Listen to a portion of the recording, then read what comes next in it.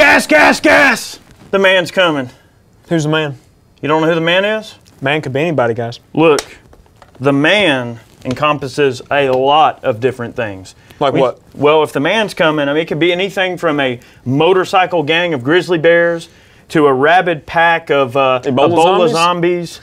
It could be UN blue helmets coming to take our guns. It could be, you know, a rabid pack of marauder bandit looters. It could be anything.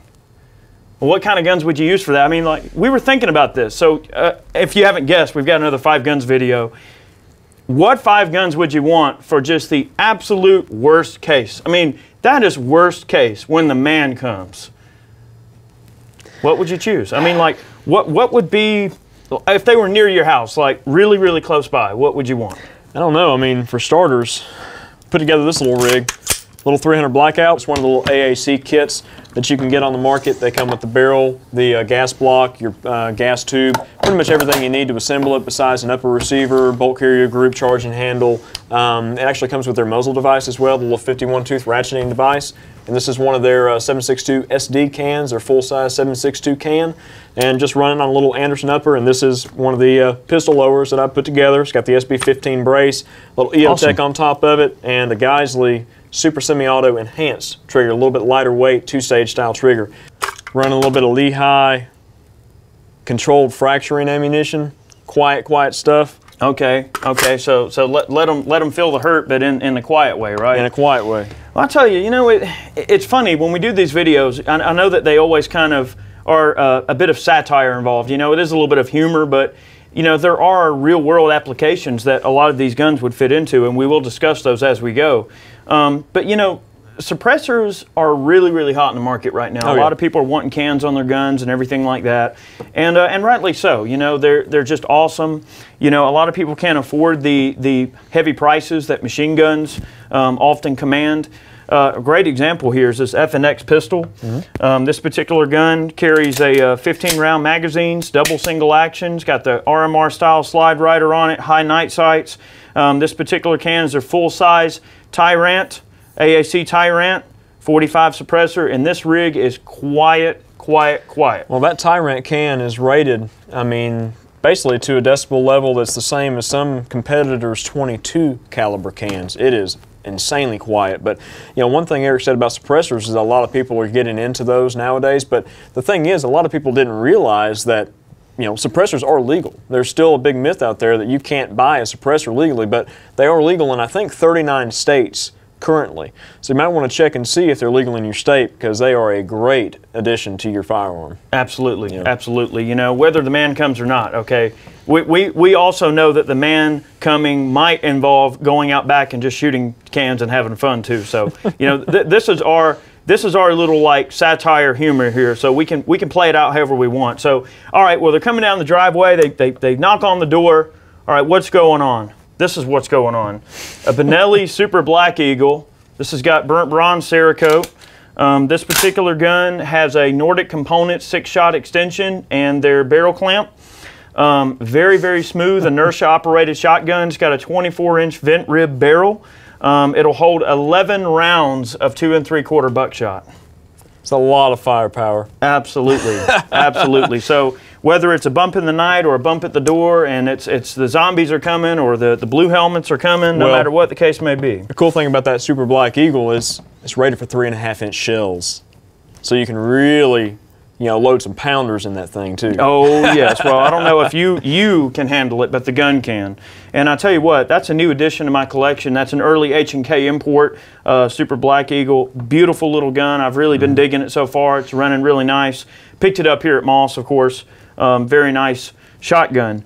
So if all of those don't do the trick, all right, well, what's number 4? How about a Scar 17S? And this little rig right here is a kitten. All right, you got your 20-round magazines. This is a wonderful gun. It's equipped with a full-size OSS suppressor, 5/8 by 24 threaded.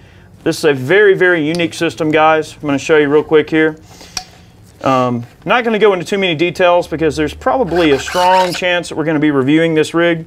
This is actually your muzzle brake right here, okay? And this entire system here encompasses a bunch of expansion chambers and vents that allow the gases to get directed in a multitude of different directions. This can threads in place and it becomes a suppressor. So while it's off, it's a brake. While it's on, it's a suppressor. Well, the cool thing about the OSS system too, it's not designed around the similar or the familiar K-baffle system as many other suppressors are designed around. It actually has more of a jet engine like turbine look to the baffle system. The gas is just flowing in and around all these little areas inside the can. Yep. And if I'm not mistaken, it has like 30 feet of expansion. I might be wrong in that, but as far as like linear expansion, if you just measure everything out, like 30 feet of expansion chamber that the actual gas can, travel into and suppress the weapon. Well, so, awesome system. We've got this little rig topped off with a 1:6 Vortex Razor HD. It's a 24mm objective. Very, very nice, rapid acquisition, combat optic, awesome setup. We got her topped out with a Geisley trigger.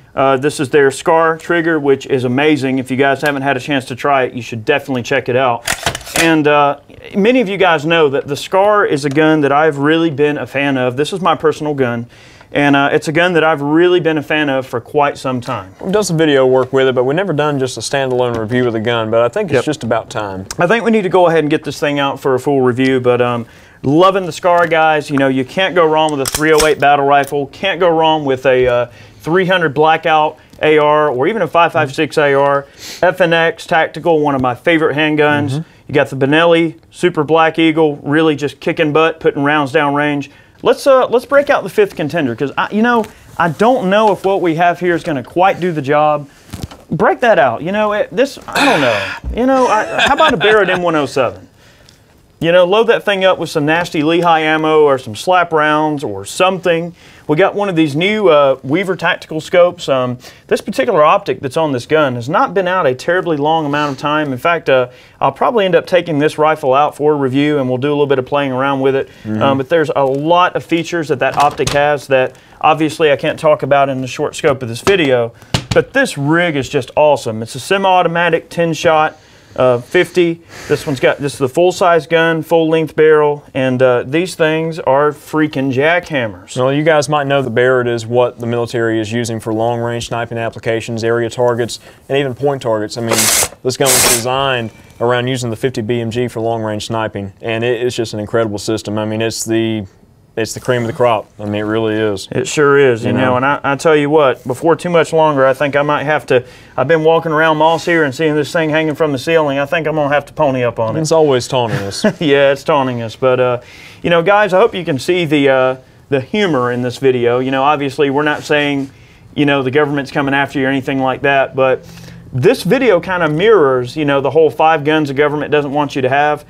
Because there's a lot of misconceptions about what type of firepower is available to civilians, especially when you start talking about suppressors, you start talking about short barrel rifles, you start talking about, you know, 50 cals and other large bore rifles. I can't tell you how many people come in here and go, that rifle's legal? Well, of course it is.